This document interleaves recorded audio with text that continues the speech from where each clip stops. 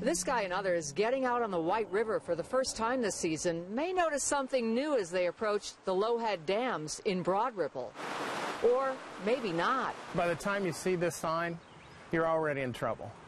But it's the first step. Bruce DeWitt, whose property overlooks the Williams Creek Dam, is talking about these new warning signs Citizens Energy has installed above and below the dams it owns.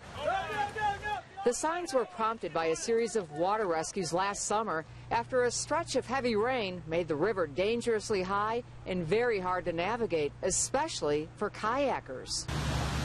One kayaker who went over the dam died after getting caught in the churning waters. Well, when I went over the dam... Just the day before, DeWitt also went over after his pontoon broke loose.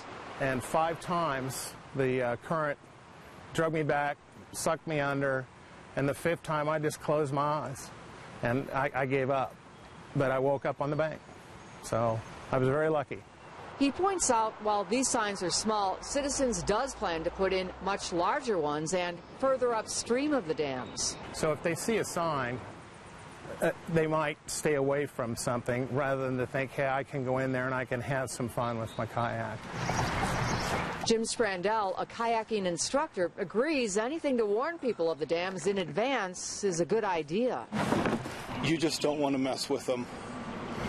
I'm fairly experienced and I keep away. But here at Rusted Moon Outfitters, people who choose to go over the hey, watch this mentality and do things, I don't know how deterred by signage they will be. Ron Lewis says it'd be far better if people got to know their kayak, how to use it, and what the conditions are before hitting the water. Look before you leap. Exercise just a little common sense and prudence.